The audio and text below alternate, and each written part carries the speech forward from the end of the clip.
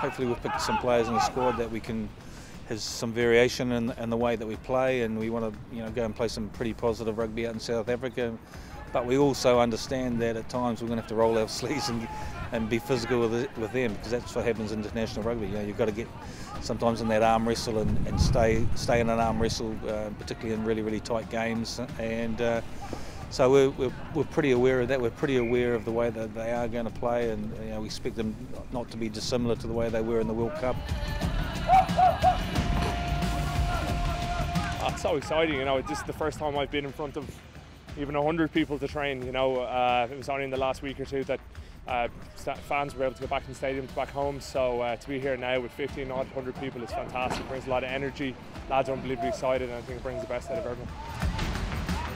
You see these guys in the flesh, you realise what athletes they are, and big units they are, and if it inspires the boys or the girls to go on and be the very best players they can become, then that's a wonderful legacy that these guys have left behind. And wouldn't it be amazing that in 20 years' time it was a boy or a girl that was here today that went on and played for the Lions, because I'm sure there'll be a Lions women's team in the years ahead, and that would be a wonderful legacy for Jersey, wouldn't it?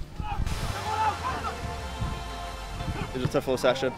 We had our team meeting just before leaving the hotel, and Gats told us that he was going to try and put us in a hole this afternoon.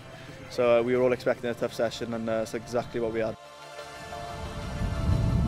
This group, I think, realised how important Saturday is, and that we get off to a good start. The ones who have been selected, they're the lucky ones, because they get a chance to put their hand up and individual performance or a collective team performance, and they play well. Then we take notice, and it's all about first of all wanting to play for the Lions, and the next thing is wanting to get in that test team to play in the test matches.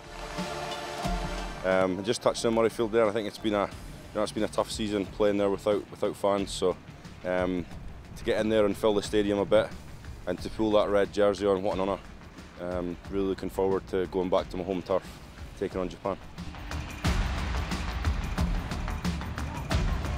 The facilities have been absolutely brilliant. The hospitality we've had in Jersey has been first class, and it's been somewhere we probably never would have thought of coming to, but it'd be definitely a place I'd be recommending a lot of people to come to.